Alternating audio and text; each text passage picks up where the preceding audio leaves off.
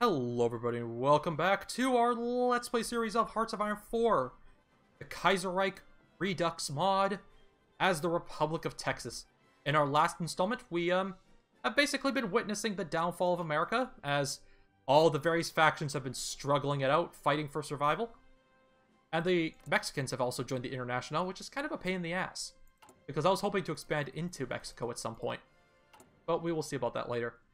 Anyways, we are also trying to build up our economy, so we're just going to go down this path and get more mining and more resources and really exploit that, that Texan resources, because Texas is a very rich state in terms of our resources here. Especially in regards to our oil, which is, if we look at our oil here, see right there, this little province, 200 oil, 20, that's like over 400 oil. That is pretty fucking sick, if you ask me. It's pretty amazing. Amazing. Alright, so the American Union state is getting pushed back. I don't like to see that. I like to see the syndicalists getting defeated. Push against the syndicalists. Washington, better do this. MacArthur, you better make up for it if you're going to destroy the Union State. You better fucking beat the syndicalists, or I'm going to be very mad at you. We shall declare you a national villain in the Texas history books if you fail. Really, if anyone fails to stop the syndicalists, we're going to declare them as, historical villains in our history books. And of course, if the syndicalists win, then we're just going to call them Satan. So, yeah. Better do well. The people of Texas are rooting for you, everyone except who isn't the syndicalists. Go whoever else. Okay, so we got the bolster, the Texaco, which gives us a whole bunch of political power. And we can actually start building things with it. We can get, like, early mobilization, and the civilian economy is... It's minus 30%. We need more. We need way more production. We're actually going to go wait for partial mobilization so we can actually get some more production. So we're going to wait a few more days. Let's expand the mines to get more civilian goods. Bolivia and Paraguay at war. What? Okay, actually, you know what? Should I do that, or should I actually wait? How long? Oh, it's gonna be 60 days. That's gonna be a long time. No, actually, we're not gonna do that. What I'm gonna do instead is I'm going to get the Second Republic for 200 political power, and then we can change it, and then we can go back to that. Because I just want to get out of civilian factory, or civilian economy, because civilian economy is absolute fucking garbage. Excavation, more resources. Lovely, lovely, lovely. Building that up, those guns. And let's look into getting maybe HOI artillery, so we can, because we do have infantry units that do have artillery. If I look at these guys here, yeah, they have towed artillery. The Nigerian Free State has declared war on Goringia. Goringia. I'm guessing, is that... Let me see, is that, what's Goringia? Oh, it's Hermann Goering's nation, I guess. Alright, let's just keep on waiting. Waiting on the end. Yep, so basically Africa's going to shit. Yep. Second Republic shall be declared. We shall get our political power, and then we shall get up our PP, and then we can change our economy. Actually, can I get a war economy? No, I can't. More than 50%? No, I can't. Actually, wait. Yeah, I can. I can actually get a war economy.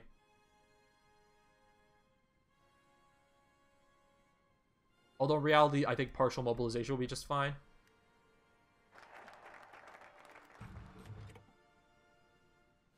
I can't be at war, so we're just gonna get partial mobilization. And that'll boost up. Yep, see, there we go. We were at 2, now we're at 9. So we're doing fairly well now. Let's go back to the resources here. Expanding the mines. Yes, yes, yes. And now that we got the fall of Burgos has fallen. The Carlos temporary capital has been captured by the advancing Anarcho-Spanish. That's unfortunate. Garner's speech. Cactus Jack. There's another day. So passionately in favor of Texan independence, has strongly denounced MacArthur and the junta. We finished the speech by announcing a run for president under the Democratic ticket, despite the fact that Wilbert Lee O'Daniel has already been nominated in Allred's absence. Okay.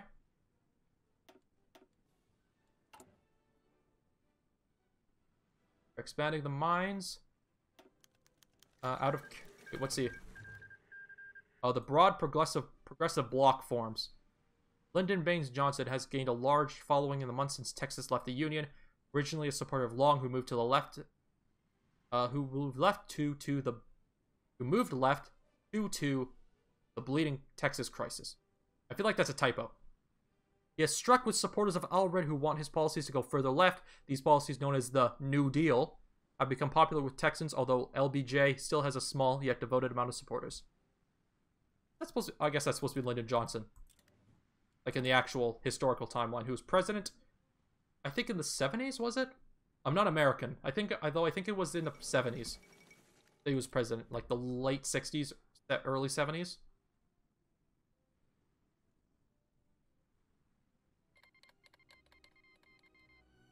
I think he was the I think he was the Great Society person, the president that implemented that policy. Okay. Expanding more and more mines. Restore the borders of 1848.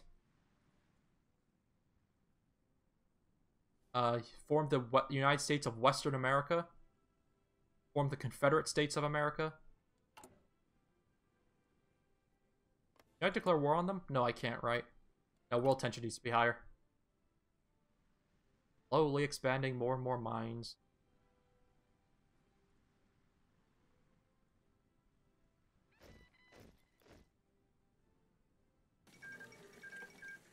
House of Land has capitulated.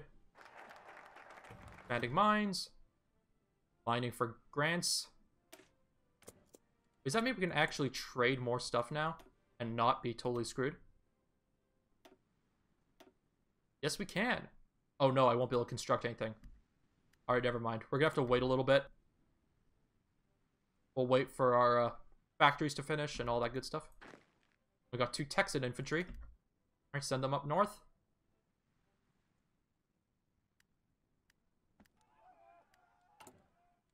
They were done. They were finished recruiting. We're gonna continue recruiting more. Can I send more volunteers? Can I just send volunteers to like every faction and just fight the syndicalists? I mean, technically, I probably could.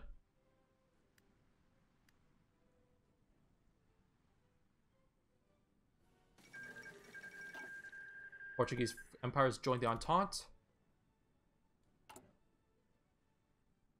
We're getting mining grants. Holy shit. That takes a long-ass time to finish. That'll get us a whole bunch of good resources. To be honest, we're probably going to be doing a lot of tank stuff. I think it would probably be best because, you know, considering that we do have, you know, so much oil, we could just, use tanks and just crush everyone. So I think we are going to go for tanks. The fall of Batavia. Right, you want to limit exports? You have free trade. It's construction speed? Not bad. It'd be a bad idea to get free trade to get resources to market. We get a lot more resources to market. But we do get a really good construction speed bonus.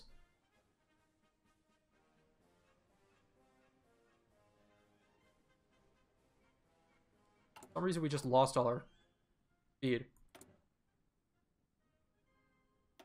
Wait, why are we trading for oil? No, we're not. Okay. For some reason I thought we were.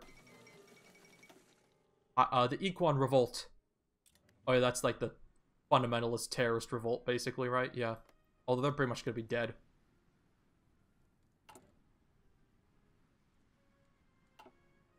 You know what? I might actually go for that free trade agreement. Go for free trade here. Where's that? Where was that again? Yeah. Oh, it's right here. Let's go for free trade. And that'll get us a construction bonus of... Oh, wow. Okay. Nope. Oh, yep. Alright, so we basically just... Nope. Never mind. Went from 5 to 2 up to 7. Everything's being calculated. We actually gained from that. Do you have any chrome? Are we selling any chrome? We're not buying any chromium off anyone, are we? No. Rubber? Can we buy rubber? Buy steel? Yes, we can. Buy rubber? Can we buy tungsten? Yes, we can. That brings us down to 2 factories, but we're gonna bounce back from that. And our industry will thank us for it. Although we still miss out steel. Can't do any more steel.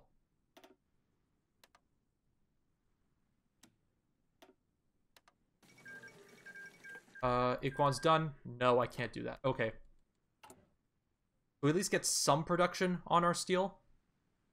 But we just lose out on our tanks. Our tanks and support equipment, we just kind of lose a little bit of production capability. But everything else, our guns are good. Everything else is doing pretty good. All things considered. The American Union State is going to collapse. Looks like it's going to collapse.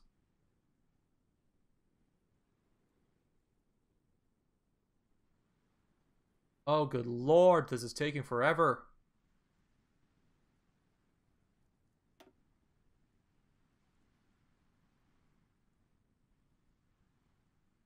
Election. Probably should look into doing that at some point. Texas has vast riches.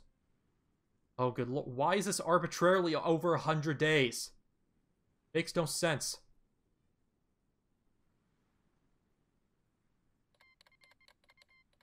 The tungsten and rubber trade was terminated.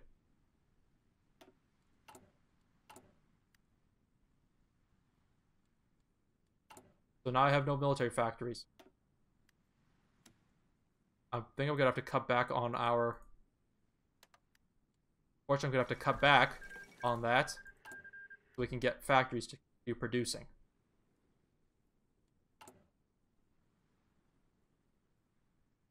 I'd like to get some more resources just so we don't have to trade them. Good lord! It's taking forever!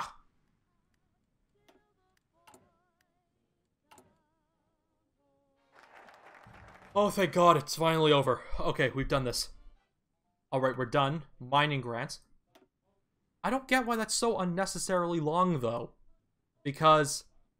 Like, you know, I mean, like in the original Hearts of Iron 4, like when you play as the Soviet Union, for example, if you do the Great Purge, it takes like 200 days to do, but at least there's like events that you can actually direct and you can make changes and you can actually do things.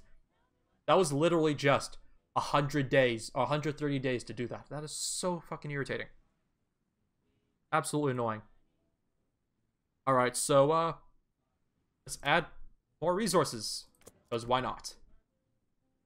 Texas has riches, and let's do it. Let's get them. Let's exploit those riches. For the glory of Texas. Independent and free. Netherlands has joined the Reichspakt.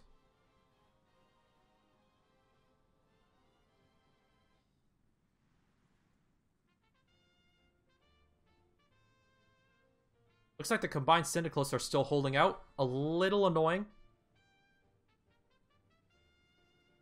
Are they winning? Oh lord, please don't tell me they're winning. How strong is the Western Command Center?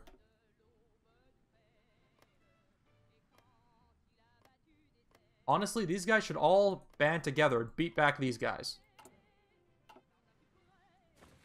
Kingdom of New England.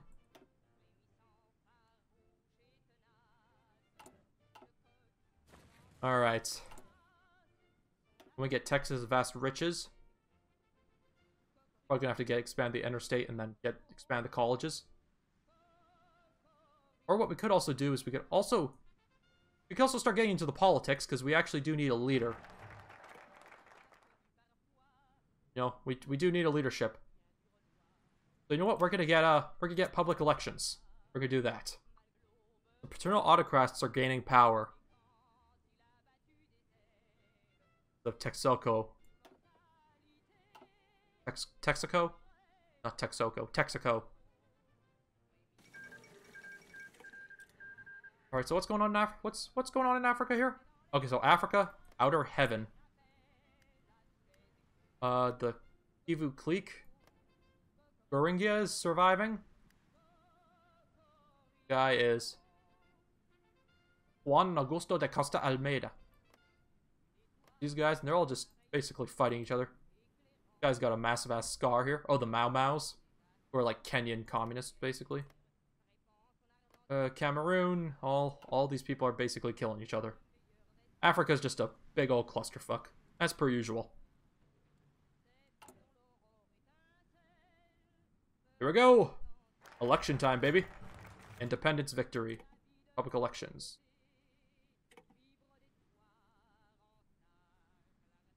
So, the election of 1938. Texas's recent declaration of independence has left some wanting a new governor, or president as they call it. There are three major parties: the Democrats, that have held control over Texas in recent years, the Texas Independence Party, only barely holding on to power, and the Broad Progressive Party, a splinter faction of the Democrats. The Democrats are split in leadership between Wilbert Lee Pappy O'Daniel and the former U.S. presidential nominee, John Garner. So, let's see. I'm guessing this is Pappy and this is Garner.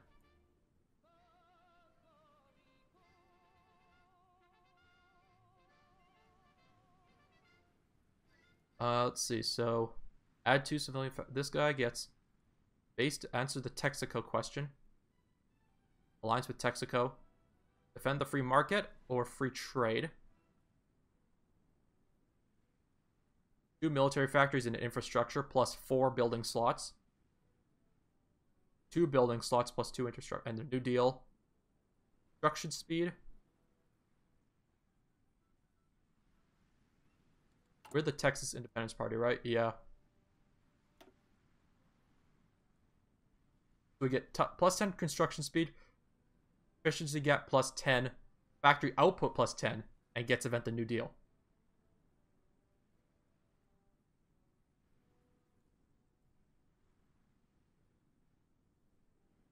Right, that which gets Texan Command and Security Service, which grants plus 5%, plus 0.5% political power, 15 stability, Division Defense Corps.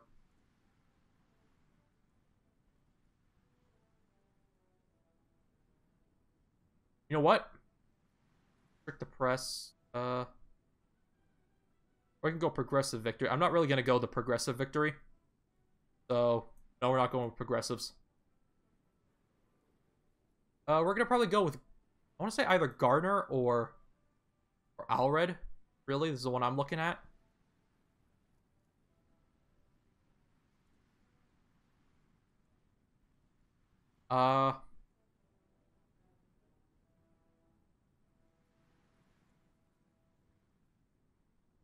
Extend Garner. Oh, we can actually go down here as well.